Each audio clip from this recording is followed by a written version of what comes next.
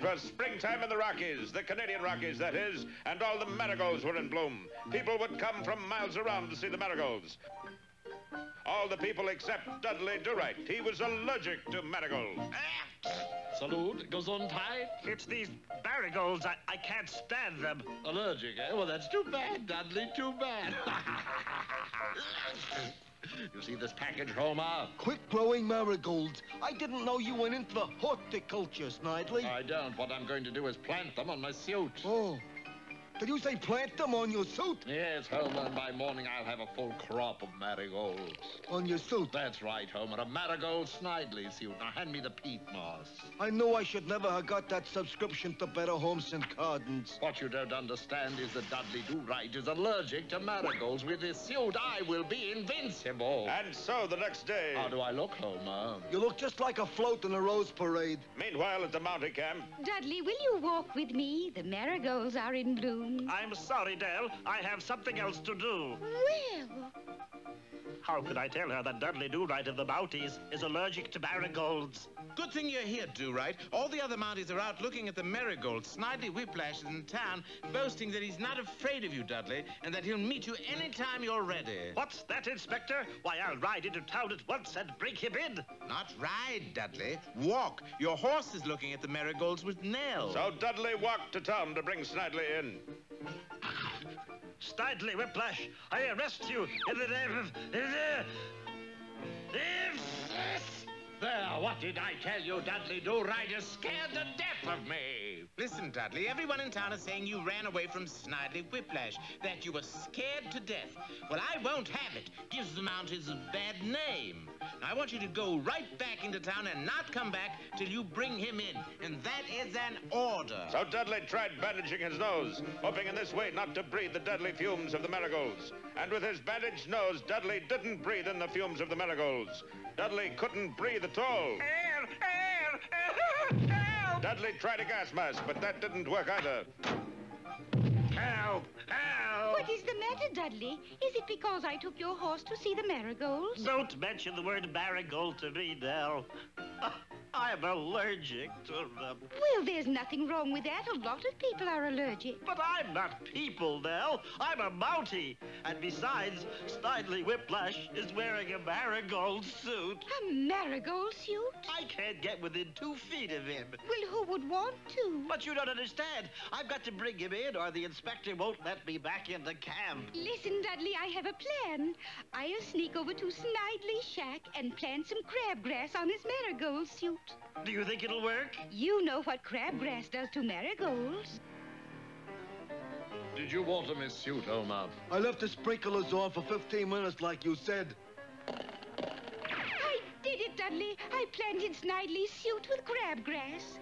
The next morning, however, there was no crabgrass growing on Snidely's suit. Go ahead, Dudley. Take him. But now the marigolds are still there. There's no crabgrass at all. Well, that's funny. I planted the crabgrass. I used fertilizer. Oops, I forgot to water it. But don't worry, I'll fix that.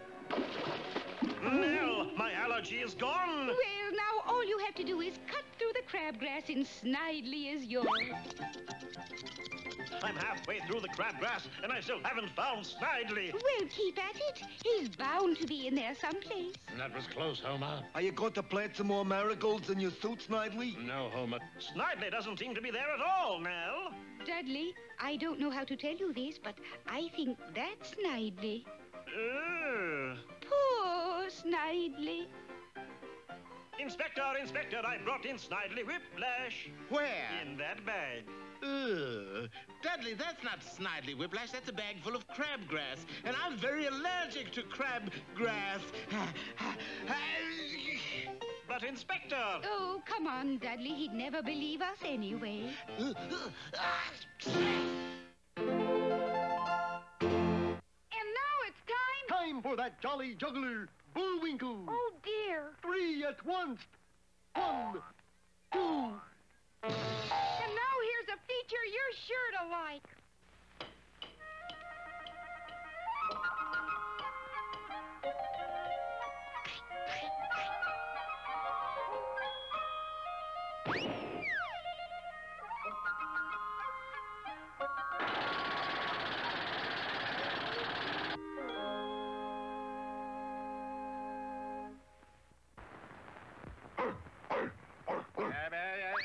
Keep that up, young fella, and you'll wake the whole neighborhood. Watch out, Pop. He's liable to sink his teeth in you. Junior, apparently you've forgotten one of my most frequently quoted proverbs. Which one is that, Pop? Barking dogs seldom bite.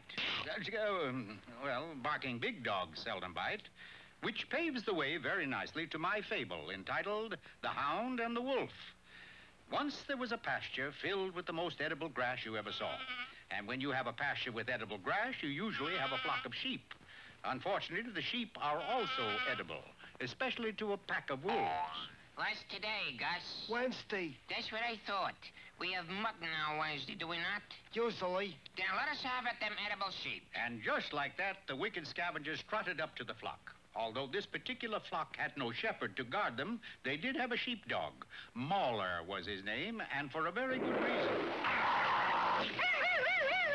Cotton-picking wolves. Now, this entire scene had been witnessed by another wolf who had a reputation for being the craftiest in the world. I think I will decimate yonder sheepdog and then partake of a lamb dinner. As you can see, this wolf was not the slightest bit afraid of sheepdogs. And why should he be?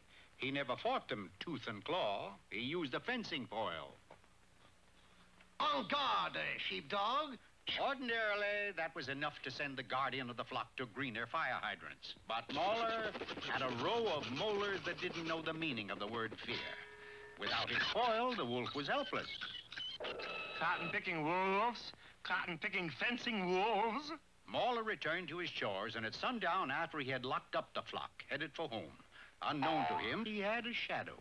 No sheepdog can do what he did to me and get away with it. Inside his split-level thatched hut, Mauler sat down to a plate of bone, hard bone at that. I guess I'll have to gum my way through. So saying, he removed that formidable row of molars. Hey, they're store-boughten. That was all the wolf needed to know. He would swipe the teeth, and the sheep would be defenseless. Good afternoon, sir. I'd like to get your opinion on a new soft drink. What's it called? Sheepdog Cola. Actually, it was nothing more than a concentrated dose of knockout drops. Don't listen to him, baby. Go ahead, take a slug, and let me know what you think. Well? Well, which? How do you feel? I feel fine. You don't feel sick? No, my gums itch. How about sleep? You feel sleepy? Not the least. Must be something wrong.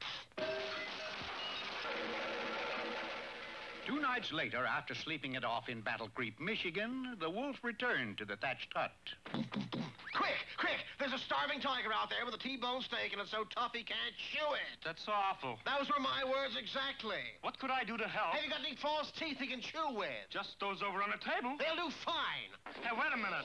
You said there was a tiger out there. There are no tigers around here. Did I say tiger? I meant a 3-toed sloth. No 3-toed sloth is around here either. That's sleeve. Plural of sloth is sleeve. What do you have around here?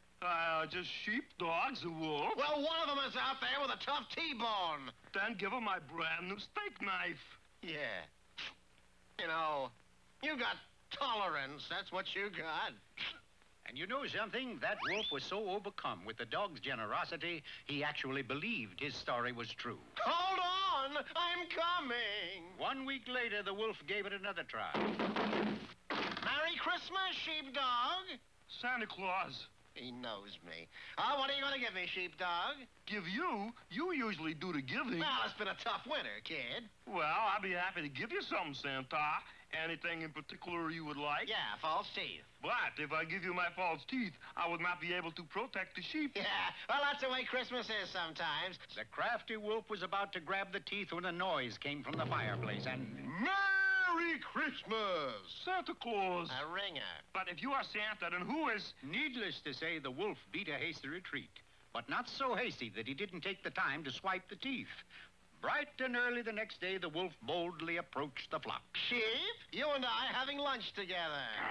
Don't me, sheepdog. You ain't got no teeth, so you can't bite me. I'm taking this fat little lamb. True, Mauler couldn't bite, but the fat little lamb could. And that wolf took off, never to be seen again.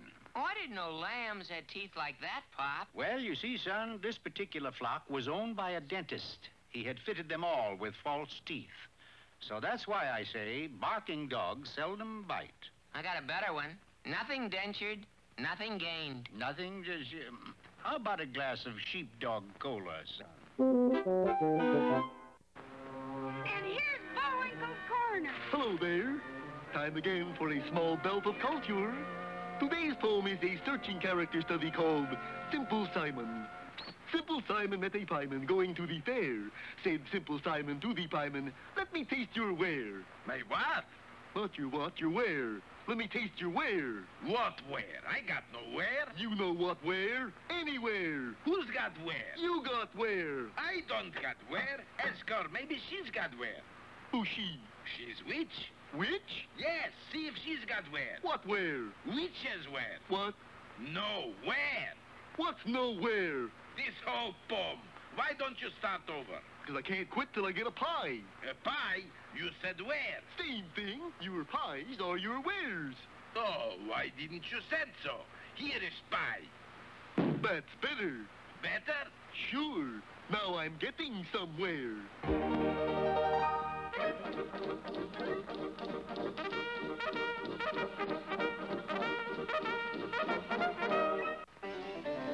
Canada at the close of the 19th century. The Mounties, undaunted, continue their pursuit of the most wanted man in Canada, Snidely Whiplash.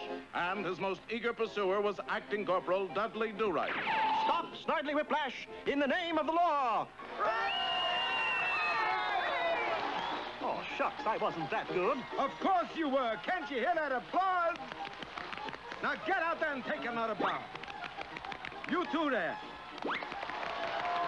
What a team, what a team. What do you call your team? Well, I'm Dudley Do-Right, and this here is Snidely Whiplash. Do-Right and Whiplash, only terrific. What a team. When you said stop in the name of the law, I thought I'd die laughing. I just think those things up off the top of my head. Oh, we've got to have you act in this show. We'll accept on one condition. What's that? That I get top billing. Not Do-Right and Whiplash, but Whiplash and Do-Right. I always knew you were a villain, Whiplash, but I never thought you were a ham. I never thought you were a ham. Funny. Well, is it all right with you? Well, I suppose so, the big ham. Anything for the theater. Okay, be back at 8 sharp for the evening performance. And a little while later at Mountie headquarters. So that's the way it is, Inspector Fenwick. I'll have to resign from the force.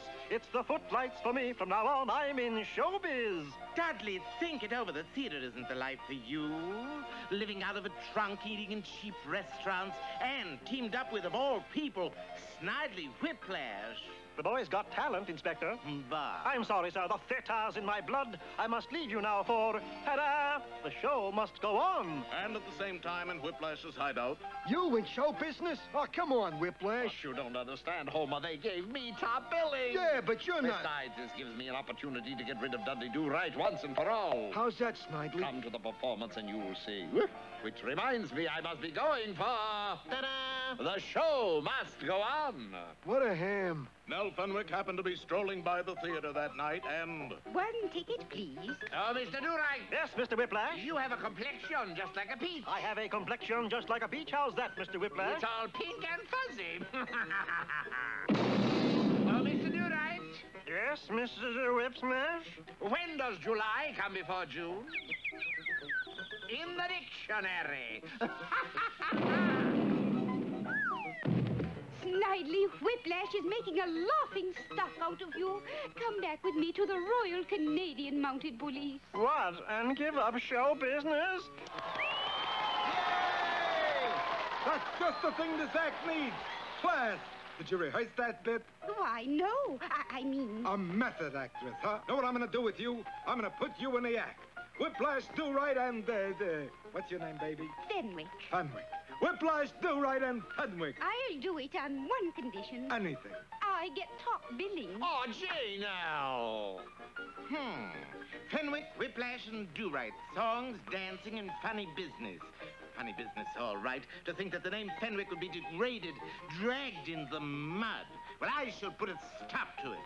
Oh, Mr. Do-Right. Yes, Miss Fenwick? Why does a fireman wear red suspenders? You have me there, Miss Fenwick. Why does a fireman wear red suspenders? To hold his pants up. Caught you, Snidely Whiplash. Curses! Foiled again. Oh, Nell, little Nell, how could you? I mean, you are a Fenwick after all. Going into show business. Oh, yes, but, Father, don't you see? It was just a trick. And now... Ta-da! I have captured arch-villain Snidely Whiplash for the Royal Canadian Mounted Police. That's what the act needs, a fat man. Really? Was I really good? Only terrific.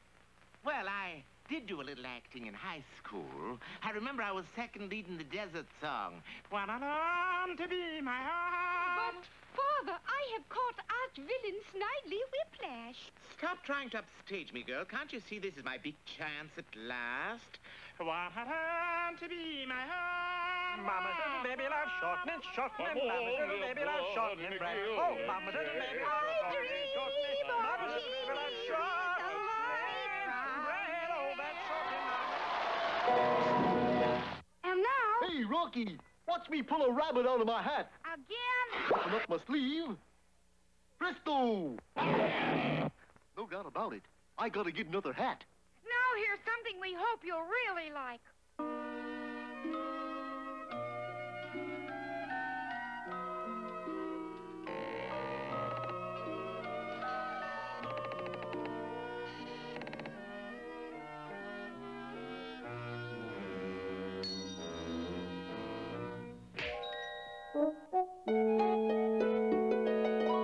Many years ago, there was a year that was a mighty bad year for witches. They were everywhere. Big ones, little ones, ugly ones, and uglier ones. In fact, there were so many that there just weren't enough people to go round to cast spells upon. Let go! I want to put him to sleep for 100 years. You let go. I'm going to change him into a chicken. But I saw him first. You did not.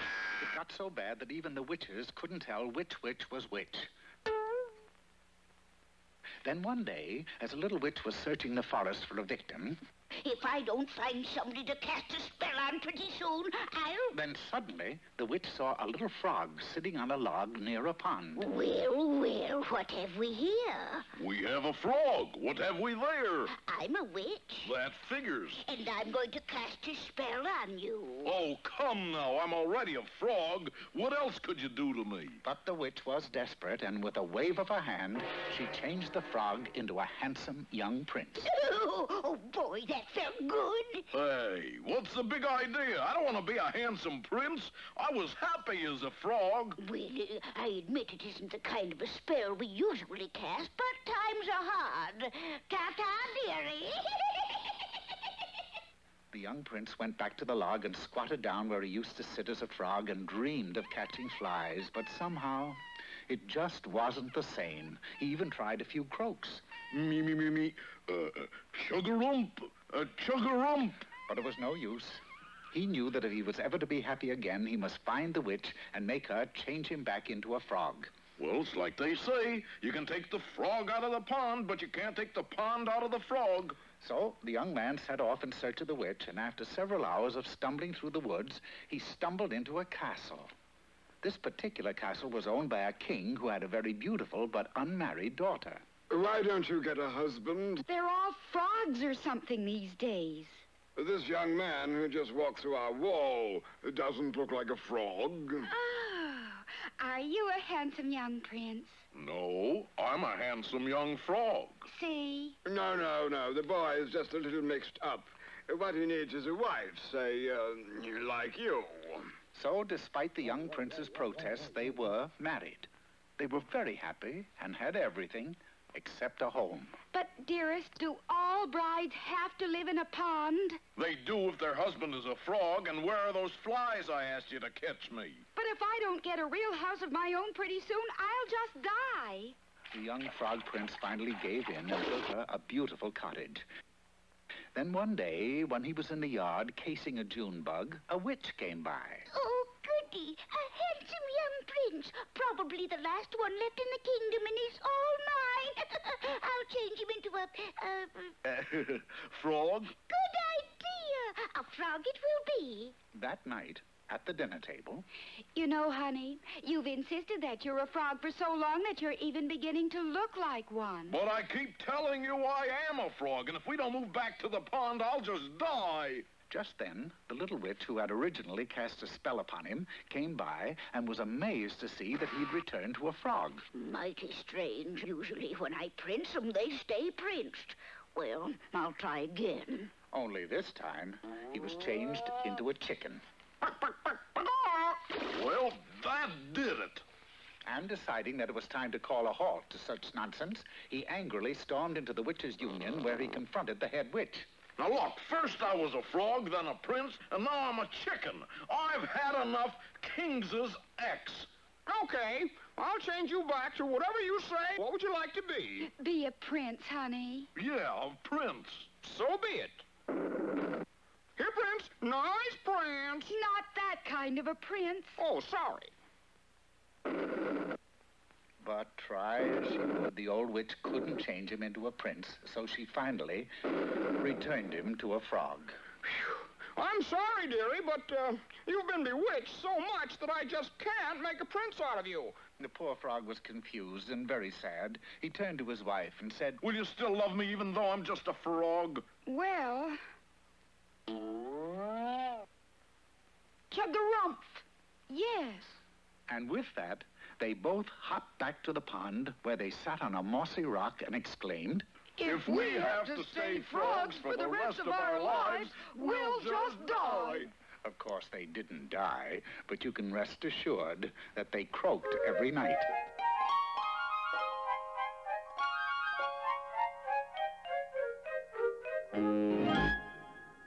And now... Hey, Rocky, watch me pull a rabbit out of my hat. Again? Nothing up my sleeve. Presto! Ooh, don't know my own strength. Now here's something we hope you'll really like.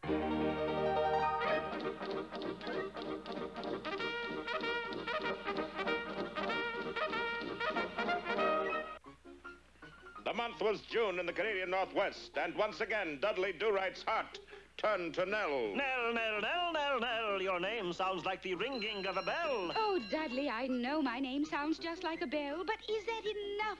A pretty name, a pretty face. But while I stay here and do the household chores, you go out into the world where there's excitement, adventure. But Nell, that's the way things are. That's Mountie business. We always get our man. How about women? How's that? Do you always get your women?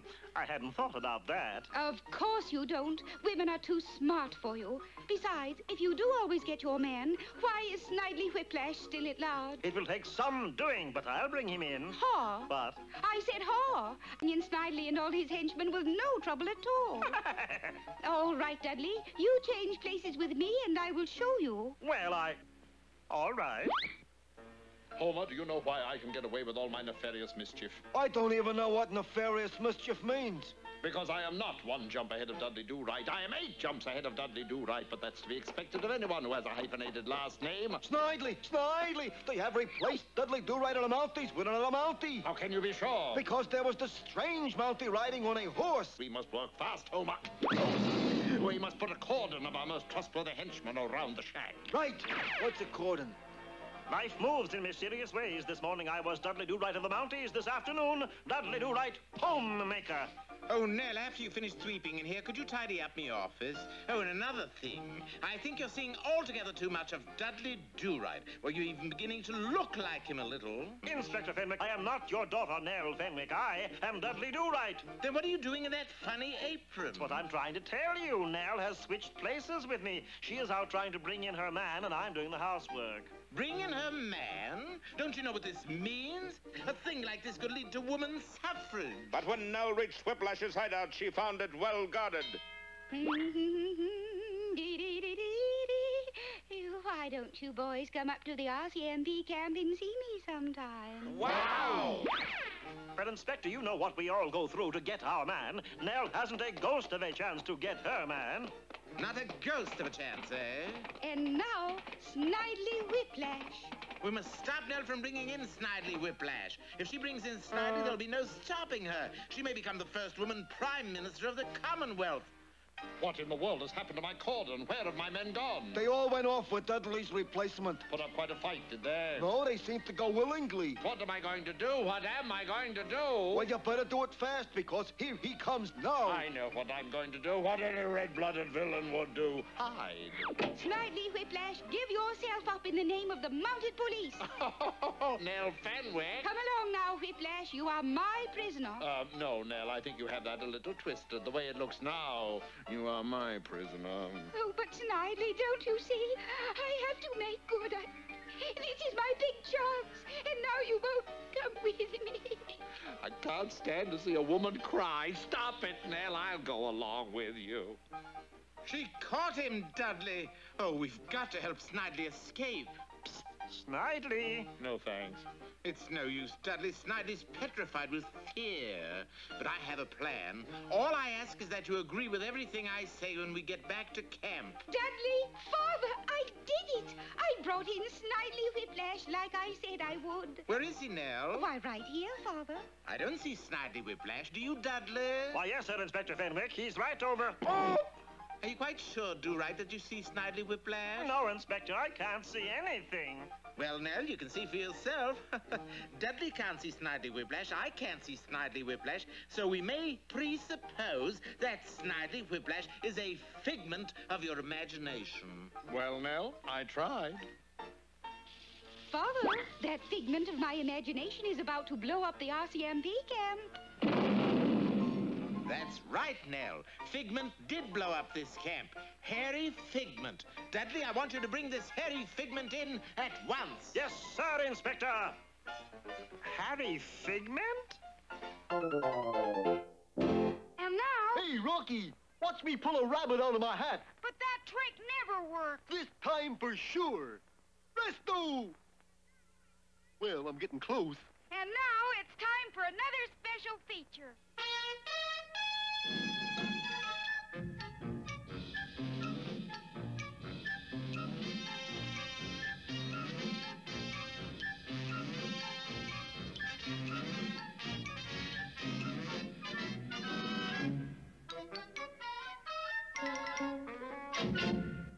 A question, Chairman. Where is Toronto? Out on the reservation with the Lone Ranger, Mr. Peabody. You're close. Actually, Toronto is in Canada, and that is our destination for today. What great name and history are we going to meet up there? Constable Archibald Woolley. Never heard of him. He was the first Royal Canadian Mounted Policeman. I instructed Sherman to set the Wayback Machine for the year 1869. The place, an outpost in the wilderness territory of Toronto. And before you could say, halt or I'll shoot, we were standing inside the post headquarters watching a very irate Constable Woolley. What's the matter, Mr. Peabody? He's tearing the place to pieces. Looking for something, Constable? Yes, by George, a new job. You mean you're quitting the Mounties? Yes, the whole thing's a bust. For my very first case, I'm supposed to bring in Ottawa O'Toole. Well, bring him in. I can't. Why not? Because of our motto. We always get our man. Ottawa O'Toole is a girl. Well, I convinced the constable that girl or no girl, Ottawa O'Toole had to be brought in. Following up the latest information as to her whereabouts, we arrived at the Pettigrew Fur Company only to find it in a complete state of disorder and a going out of business sign over the main gate. Trouble here, Pettigrew? Trouble ain't a word for it. Ottawa O'Toole struck again. She's ruined me. What did she do this time? She crossed all my minks with skunks. Now my business stinks. One good thing came of all this. O'Toole had left a very clear trail. Hoping to head her off before she could commit another atrocity, Constable Woolley took off, but didn't get very far, for Miss O'Toole had set a booby trap. Yes, and she caught a booby, too. Undaunted, we picked up the trail anew and followed it to the edge of a dense forest of mighty Saskatchewan spruce. There on a tree was a wanted poster.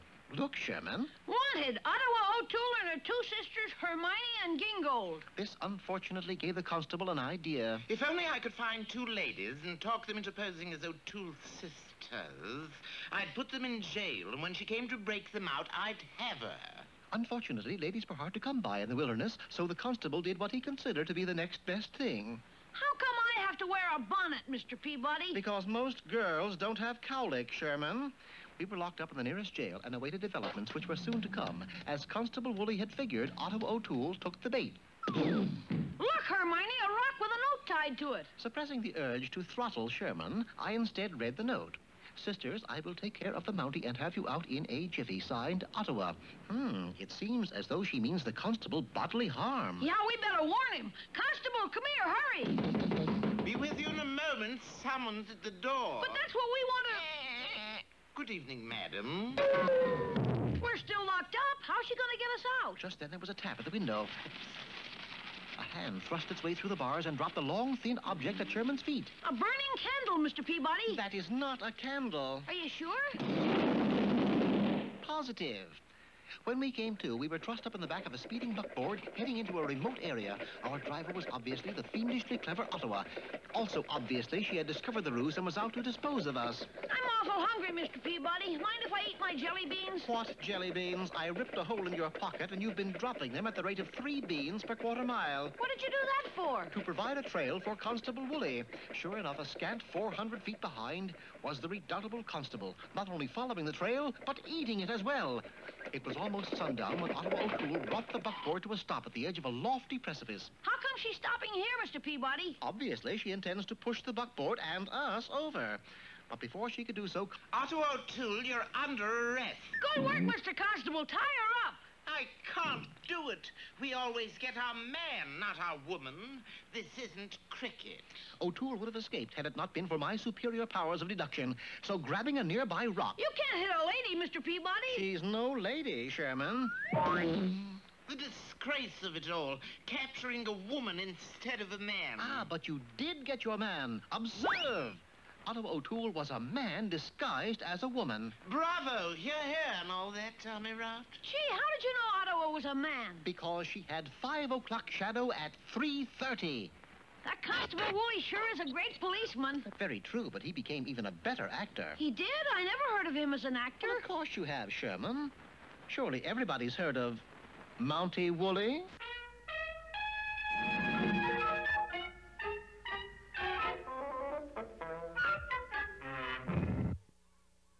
For those of you who lack horse sense, here is Mr. Know-It-All. Hello, racing fans. Today's topic is entitled, How to Do Stunts in the Movies Without Having the Usher Throw You Out. You arrive at the studio and get the first assignment from the director. You all set to go, stuntman? I sure am, CB. Here is scene. You start car blows up. With me in it? Absolutely, of course not. We stop film, you get out, then car blows up. Got it? Got it. Camera, action! Thank you. War pictures offer a great challenge to the stuntman, especially if you're chicken. Comes now big bombing scene. Dummy is in foxhole. Bombs fall all around. You rush into foxhole, get dummy. Got it, PW. Camera, action! Right out onto no man's land you run. Bombs busting to the right and to the left. Somehow you make it. Leap into the foxhole, fight off the foxes, and emerge with the dummy, which is a bomb. And you are the dummy. Before the day is through, you find yourself on a 5,000-foot high cliff. In this scene, you jump off cliff into net. Comforted by the thought of the safety net below, you launch yourself earthward. The net is there, all right, but no one is holding it. And so in conclusion, to be a stuntman, one must always be careful to avoid painful injury. Thank you, Mr. Know-It-All. You're welcome.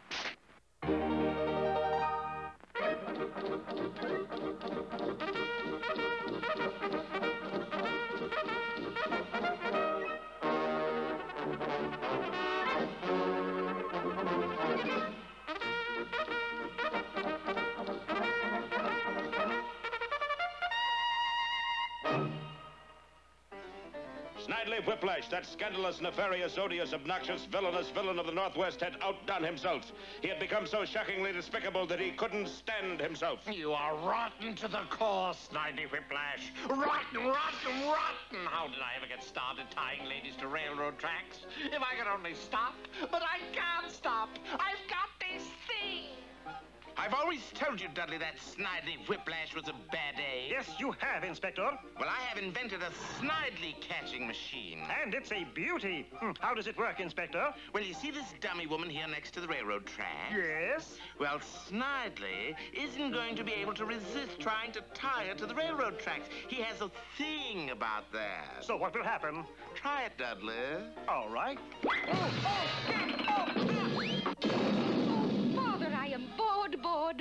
Why don't you go read a book? Is that all you can tell me? Go read a book? Well. Sometimes, Dudley, I don't think you realize just how hard it is being inspector of the RCMP, having to constantly make decisions. Could you make a decision about getting me out of this thing? Nell took her father's advice and did read a book. In fact, she read hundreds of books. And since the only books the RCMP had were books on law, Nell developed a fabulous legal mind. Meanwhile, Inspector Fenwick and Dudley put their Snidely catching machine machine to work. You don't know how I hate myself for doing this, but I've got this thing about tying ladies to railroad tracks. Oh, Inspector Fenwick, you don't know how happy you've made me. I've been a fiend. If I'd kept it up, who knows where I would have ended. Release that man. What? You got no habeas corpus, and by judicature, this man has right to bail. I've told you, Nell, about using language like that. There'll be no profanity here. I am here to see that justice is administered. Please, Nell, really, I'm better off here. I'm a lady-tying fiend. Aha! Forced you into admitting that, eh? What did they use, a rubber hose? Well, never mind. It will never stand up in court, Whiplash. In court? Oh, confound you, Dudley. Standing there with your placid, noble face. We may lose this case. I may have a placid, noble face, Inspector Fenwick, but just how can we win it? Let me ask you this, Dudley. How do you fight logic? Well... By superior deception. Deception, sir, but we're the good guys. Superior deception. Now, I'll be the prosecuting attorney, and you'll be the judge. Don't you see, Do-Right? We can't help but get a conviction. But, sir, is that playing it the Canadian way? Order, order in the court. Will everyone please rise? Prosecutor, are you prepared to state your case? I am, Your Honor. Defense attorney, you prepared to state your case? I am, Your Honor. And so Inspector Fenwick brought forth witness after witness, professing to the nefarious, odious, obnoxious, villainous character of Snidely Whiplash. And every time Nell Fenwick tried to object... I object, Your Honor. Objection overruled. Her objection was overruled. It looked like an open and shut case. Everyone in the courtroom knew beyond a shadow of a doubt that Snidely Whiplash was as good as behind bars. But then, Nell spoke. Your Honor, ladies and gentlemen of the jury, I've come to speak not of the man you see before you, charged with a heinous crime of tying little old ladies to railroad tracks, but of Snidely Whiplash, that little Canadian boy running through the Canadian forests with no mother or father to take care of him, all alone, whose only pastime was to tie the mountain daisies together and to decorate the little forest animals, for they, ladies and gentlemen, were his friends. Tying things became a mania with him. He started to tie all sorts of things. Boy Scout knots, Boy Scouts, and finally ladies to the railroad tracks. Your Honor, we know tying ladies to railroad tracks is wrong, but who's to blame? If we could have guided this poor barefoot boy, his only friend, a bunch of wild daisies, where would he have been today? Ladies and gentlemen, that barefoot boy is not on trial here today. You are. Nell! Oh, Nell, you're right. We are to blame. I find that barefoot boy over there not guilty. You mean I'm free to go? Yes, idly, but one thing. Yes, Your Honor. When you're running through the Canadian forest... Yes, Your Honor. Pick a daisy for me.